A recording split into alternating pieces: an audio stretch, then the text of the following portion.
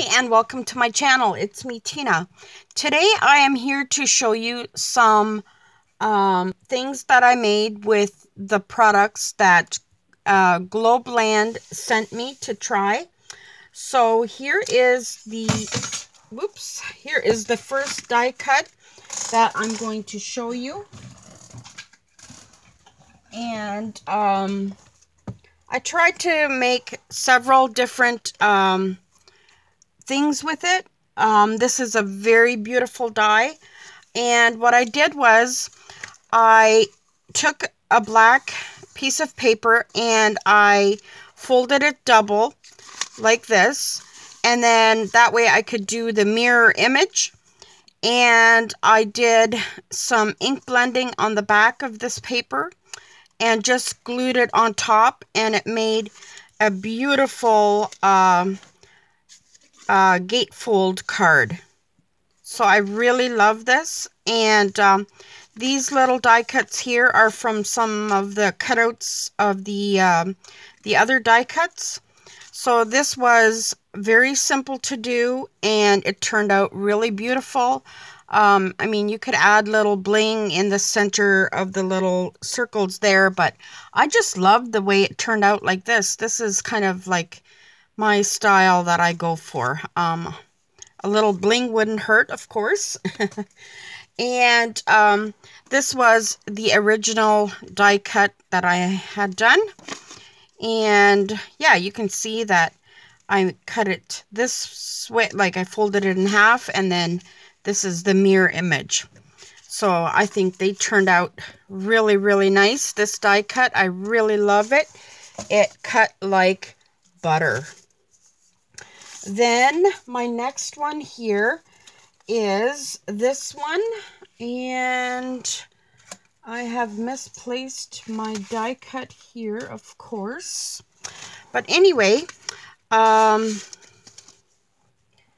this is I made like an envelope here. This is the front of it, like this. And I figured you could make like a wedding invitation with this as a envelope, because it doesn't cut the bottom. You can leave it as long as you want. It just cuts this part. And then I just put some black cardstock behind it, and I just think that turned out really, really well. So that is that part of the card, the envelope. Then I made the invitation here that you could use, and I somehow have misplaced the die cut. I don't know where I left it. Let me see. Okay, we'll wait with this. I'll show you that one after I find it. Then I have this rose here that I turned also into a pocket. It cut beautifully. I turned it the other way, so it would have cut from this way. No, this way, like that. And it cuts this line here, and then it leaves you with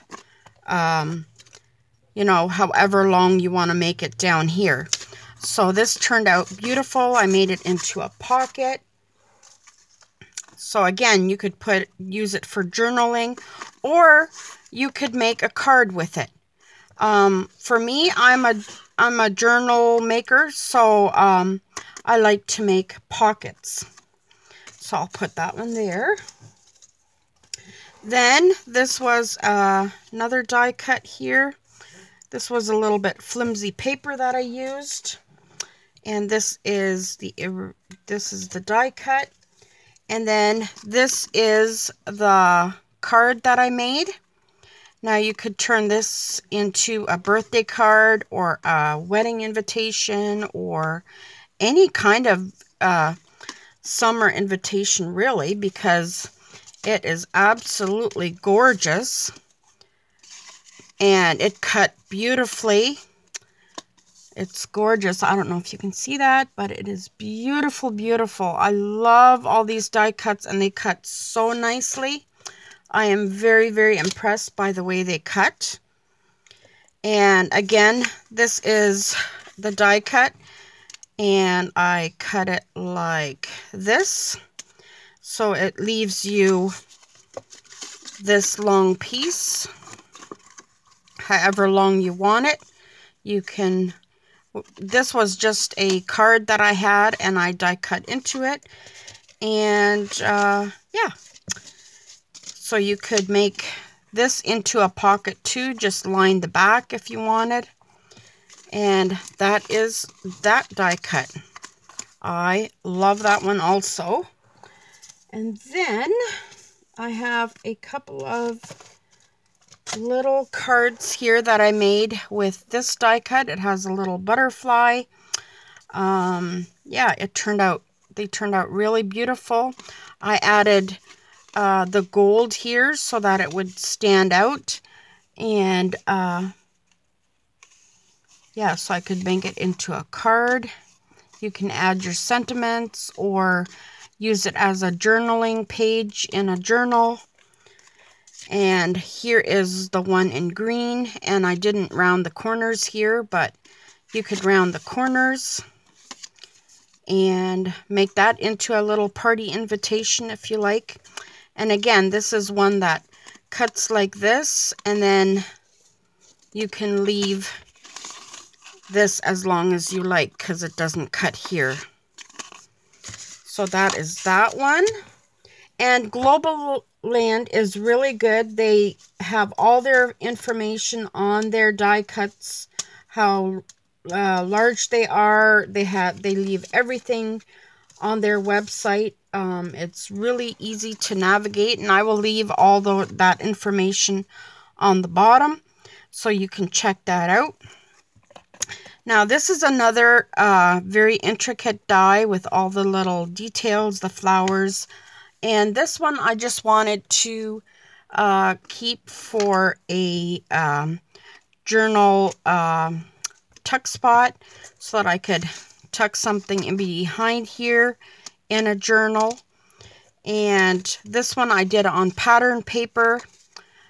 So yeah, I want to do the same thing with that one. And again, it just cut like butter. And also you could turn this into a card edge punch here like that, and it would be beautiful on a card if you just wanted to like put it on the edge of a card. It would be gorgeous. So that is that one. And then I have this one. Like I said, I did it on very flimsy paper, which was my mistake. So that is that one. But here you can see the way this card looks. And let me get some colored paper behind there, like this one. And you can see how intricate it is and just how detailed it cuts. It's just beautiful. These would make gorgeous, gorgeous wedding invitations and anniversary cards and happy, like, birthday cards. Just beautiful. And yeah, I really, really like that. And the prices are very, very generous, I think. Oh, here's this die cut. So this is the one that I used for here. And the stitching on it is just absolutely gorgeous. Look at that stitching on there. Like, it is so, so pretty. I just thought it would make like a beautiful Christmas card or any kind of a card that you need. And you could just slip it in here and make this part longer and this part longer, or make it close back and forth. But I'm just going to leave it like this and put it in a Christmas journal. I think this will be gorgeous. So there's that one. And then I did another one here with this die cut, just on white cardstock, so you can see how beautiful that is. Gorgeous, gorgeous. And again, this one is made with this die cut. I just thought it was perfect for an envelope. And then I just added the little cut right there, the little slit. So that is those two. Then I think my favorite one is this one. Actually, they're all my favorite. It is very simple. These little flowers, they all lift up like this, you can see. And then I just put some gold cardstock in behind there, and they just turned out gorgeous. I don't know if you can see that. My lighting is terrible, but that is gorgeous. I love it, and it was so simple to do. I just added these little gems here in the center, and it was done. And this is going to be a beautiful pocket in a journal. I love this. I can see myself using this a lot. And then I have some of these. Let me put this down here. See if that helps. These are rose die cuts. And so when you first cut it out, this is what you get. This is what you get. And I did some paper piecing on it. At first it was a little daunting, but I got right into it, and I made this one.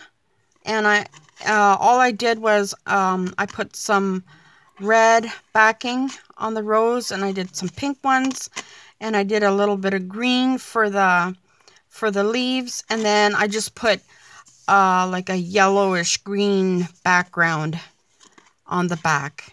And I think this looks really good. I think this kind of looks like stained glass window, you know.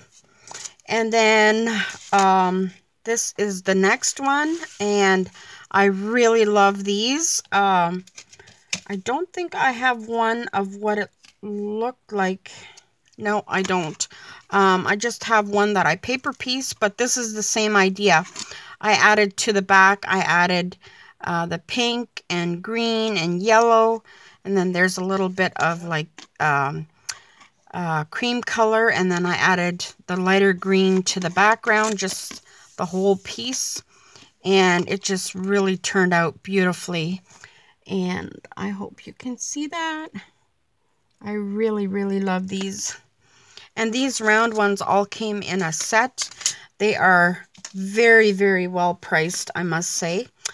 And then this one was so beautiful.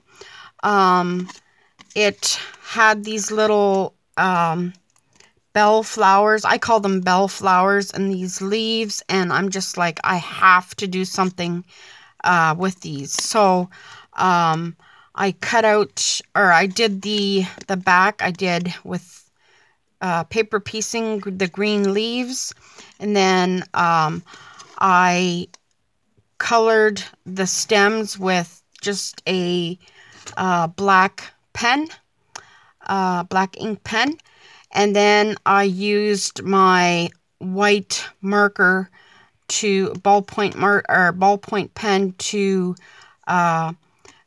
paint these little bell flowers there. I thought they just turned out really beautiful. And then I used the blue, what do you call it? Sparkle paper for the back. And it turned out really beautiful.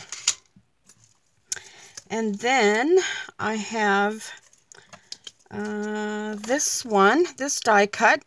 And it cuts out like this. So then what I did was I added the purple flowers, and I added green for the leaves, and then this is what I got. And I really, really like this. I think it turned out really beautiful again. and this up against a beautiful card would be really gorgeous. I didn't finish these completely because I didn't know exactly where I was going to put these, but I just figured I would show you how you can change them from just having them be cards, that they can also be worked into like mixed media, or into a journal, or whatever you like. I'm still trying to figure out my camera here, where where to put it. So that is that one. And then I have this little one here, and you wouldn't believe how cute these turned out. This is one of them. So I would have cut it out this way. I cut it out in green. Actually, I cut it out in pink, green, red, and blue. And then I did two green, and then I just kind of cut the flowers off and put them where I would like them to go. So I thought they turned out really cute. And you could make a frame with them, or just at the corner of a page like this.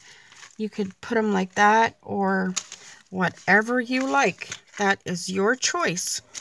I really want to thank Globleland for sending me all these dies for me to try them out. I really enjoyed unpacking them. I will put down in the description box me unpacking these, and I'm going to be using these in my crafting, so I will link them every time. And go and check out Globleland. Their prices are amazing. They just have a lot of stuff. They have more than just die cuts. They have all kinds of stuff. So go check them out. I will leave their link down below. And yeah, go have yourself a little shop. I had a blast. So thank you so much for watching. Give me a thumbs up, and we'll see you in the next one. Bye. God bless.